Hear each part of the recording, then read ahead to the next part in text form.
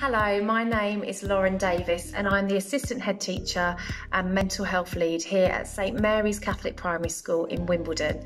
And I'm delighted that we've had the opportunity over the last few weeks to work really closely with Thrive London on a mental health project called the Forest of Ideas within our school.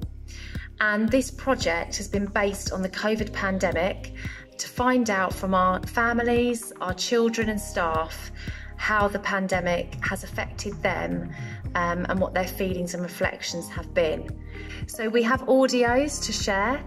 We also have put up 2 displays called the Forest of Ideas, where the children have contributed and shared their take alongside our parents.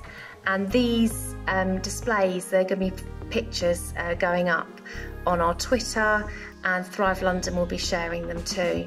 But one big thing that's come from this, as I've said, is the human interaction and our community becoming strong. And within our school, we have noticed that anxiety levels are rising with children. And within school, we have ELSA, so we have emotional learning support, we have nurture groups, we have bereavement sessions available, and we're working really closely with outside professionals to get advice.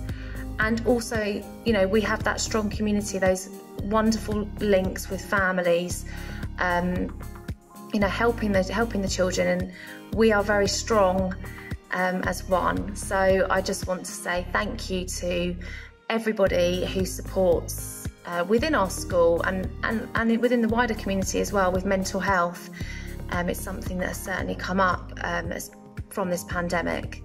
So London, the question to you is, what's your take on the COVID-19 pandemic? What are your reflections? How do you feel?